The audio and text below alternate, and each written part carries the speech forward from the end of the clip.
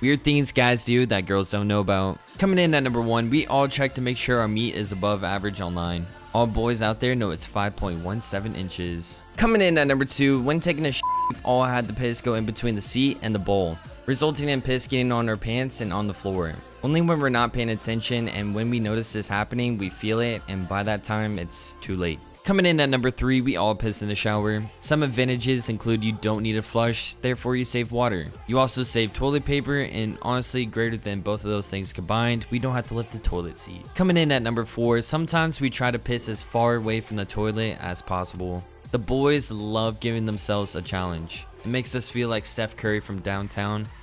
Curry man, so inspirational.